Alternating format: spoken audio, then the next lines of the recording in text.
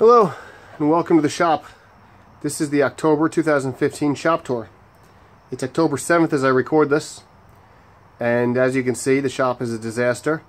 I've got the window seat project all over the table saw, and I haven't done squat in the shop since the September shop tour.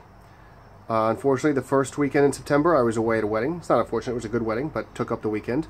Second weekend in September I was away camping with the Boy Scouts. The third weekend in September I was having a good time at Woodworking in America, but still not getting in the shop. The fourth weekend in September I had to work and deal with soccer games and deal with being sick and deal with the fact that our washing machine broke and deal with the fact that our dryer broke. And then last week I had to deal with the fact that the engine in my wife's car blew, and now here we are. I think I missed a weekend in there somewhere maybe, but here we are on the 7th of October, and life seems to have gotten in the way for this past month. So I'll take a moment to just come over here and show these stupid vent slots I have to make in the window seat. These first two routed out with a little bit of issue. They burnt the hell out of the bit, but they routed okay. The next one I did, I managed to over route it, so I filled it in with epoxy and have to clean it up. The one after that I managed to slip with, and I had to fix that with epoxy. I still have to clean that up, and you can see this one I've not gone very far. This needs to be about 20 inches long.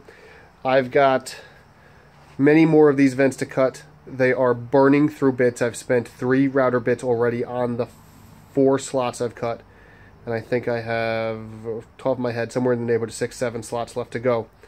And then I can get this window seat out. I'm starting to curse at this window seat, not that I don't like it, and I like the guy I'm building it for, but he's getting very impatient because I haven't been there in a month to install it. I'm getting very impatient because it's taking up my whole shop, and I want to move on to other things. So that's the state of the shop. No real new things going on in the shop.